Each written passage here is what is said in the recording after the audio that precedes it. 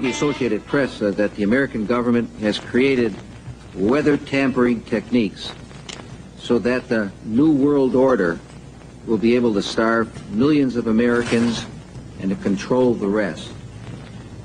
Would you explain what you were trying to say? Well, what I was trying to say is exactly what I said.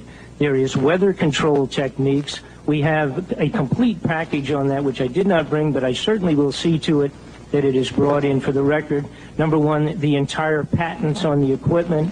Number two, Senator Claiborne Pell's complete statement and story of his own that not only does it exist, but that we even utilized it as far back as the Vietnam War. You might want to touch base with Senator Pell. I just want to repeat before I turn to So yes, but we do have all that information. You're saying the government has created weather tampering techniques so that the, quote, New World Order will be able to starve millions of Americans. Worldwide.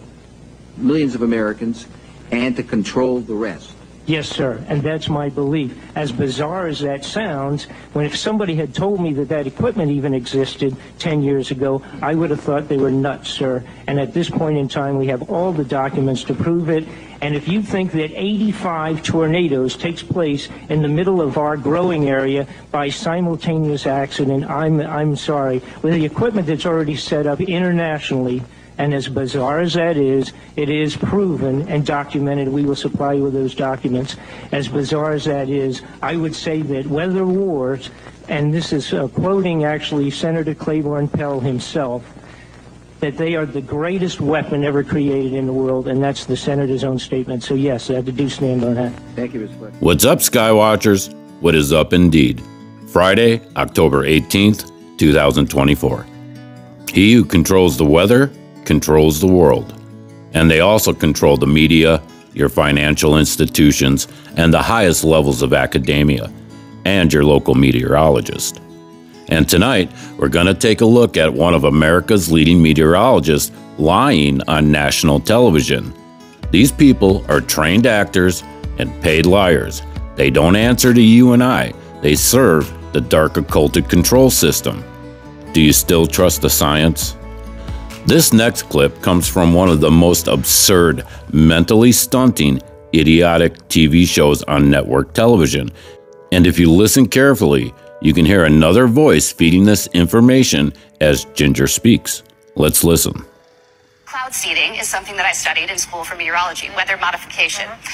Back when I went to school, it was like, I've poo-pooed a little bit. It was too expensive, it's not efficient enough. Well, guess what? When you get desperate and then technology gets better, 20 years later, here we are. Cloud seeding is ramping up so big. You see me there showing that flare on the plane. They send silver iodide into the clouds, and then it makes it snow more. Oh, wow. So they can't make a cloud, right? But they're taking storms that are already there and then giving it a little boost. So cloud seeding is only a small part of the geoengineering program, but this is what they want you to think when you see all of the airplanes in the sky. The plan is much more nefarious. Now, Ginger said we can't make clouds. That in itself was a huge lie. In fact, we have many ways to make clouds, from rockets, stratospheric aerosol injection, tropospheric aerosol injection. High-altitude balloons also release cloud-making payloads, and right now, we're going to watch clouds being created from the ground.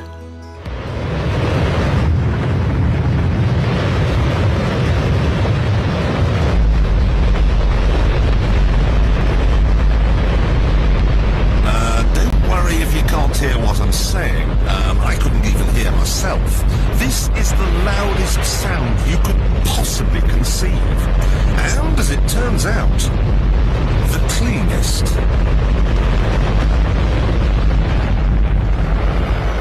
Now, the most amazing thing is that that cloud up there, which was generated by the engine, is just a mixture of hydrogen and oxygen. It's water vapor. And in about an hour's time, someone in Mississippi is going to get wet washing. It will actually rain.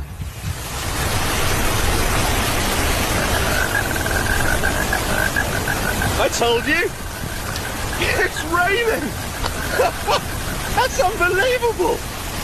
Oh. NASA's playing God. It's making its own weather. Yeah, we get it. You preach climate science while you use dark occulted science and hypnotize your viewers using twisted psychology. Let's take a look at a couple photos from last week's geomagnetic storm, where we can clearly see technologically induced northern lights. The first image was sent to me by Rhonda Thompson Leonard from Iowa. Can you see the pulse rings? Where else have we seen the same pattern? Well, let's take a look at the radar returns from Hurricane Helene. Here is another radar return from the Ketchikan, Alaska landslide, coming from a NEXRAD location. Nancy Jane sent this photo of the auroras from Montana, and once again, we have the use of technology, harnessing the power of nature and using it as a weapon against the world and our minds, leading us through the Great Reset.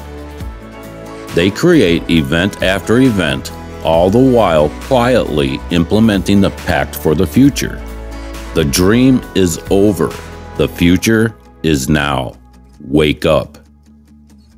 All right, guys, I'd like to thank McPatty, Crystal Wiederholt, Wendy Walser Brandt, and Adrian Pitt for supporting the channel. You guys keep the show going, and I couldn't do it without you. Much love and many thanks. And if you want to be a supporting member of the channel, check out my links in the description box. Now hit that like button, share these videos, and until next time, stay aware, be prepared, and keep looking up.